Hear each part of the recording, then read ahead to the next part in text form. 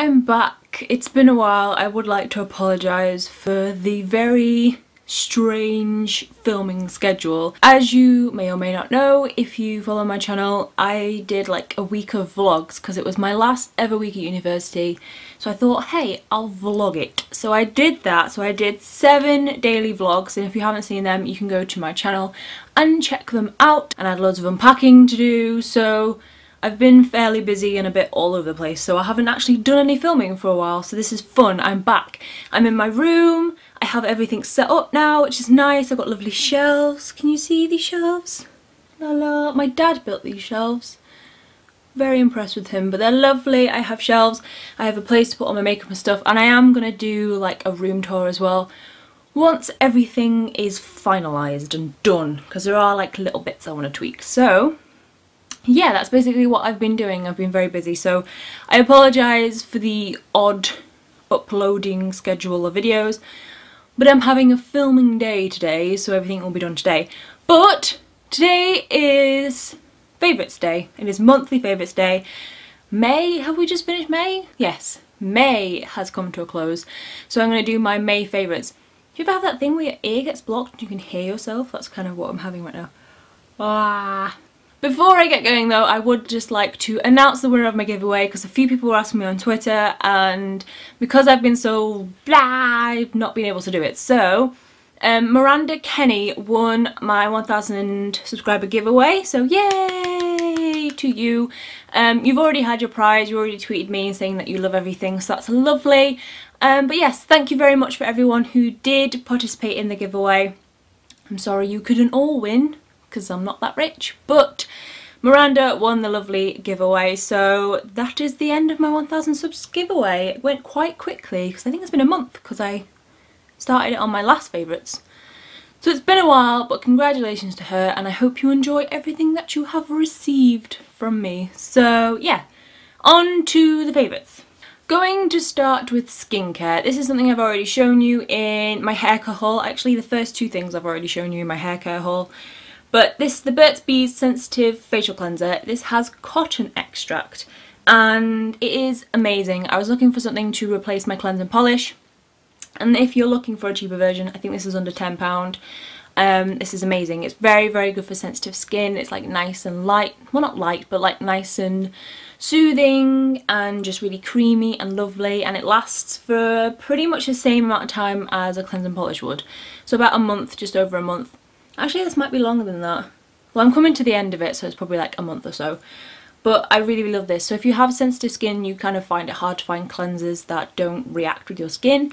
This is really good. I did a review of it over on my blog a couple of days ago, a couple of weeks ago. I can't remember now. But everybody said how much they would really want to try this. Honestly, it's really, really good. And I'm quite surprised because I never tried any Burt's Bees skincare before. And quite a few people said they didn't even know that Burt's Bees did skincare, which I didn't really know either, but they do, and they're pretty good at it. So I love this.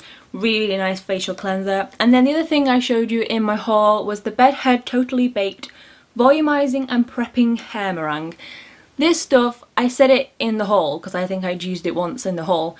It is amazing. If you have very, very fine hair or you find it hard to get volume in your hair, you need to grab this because it's so unbelievably cool, and you just need like maybe 1 pump of this to do you, and it'll last for ages because that's like no product at all. And this is like really heavy, it's still full. I've used it millions of times now.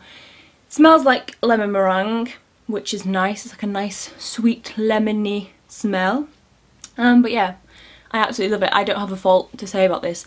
I think the only problem I would say, if I had to pick one, would be you can use too much and then it weighs your hair down, but that's just experimentation to see how much of this you can put in. So I really love this. Gives me amazing volume. You just smoosh it all in. Smoosh it all in? Is that the correct kind of word or terminology to use? But you smoosh it all in to your wet hair and then you blow dry it. It's better with a diffuser, actually, now I come to think about it. It is a lot better if you use a diffuser.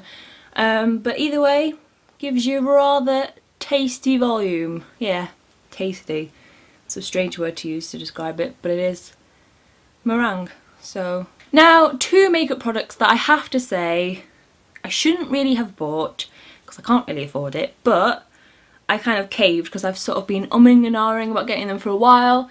And the first one is the Naked Basics palette, and I have to say I'm pretty glad I got it. I was kind of like, do I need another neutral palette, because I have a few and like there's only so many neutrals you can really wear, but this really is just so good, and it's amazing if you're travelling, which I have been doing quite a lot of, but it has all the colours you would ever need, ever. For me, I like my neutrals, so this has been amazing, and in fact it's small enough to keep in my tiny little pencil bag makeup case as well.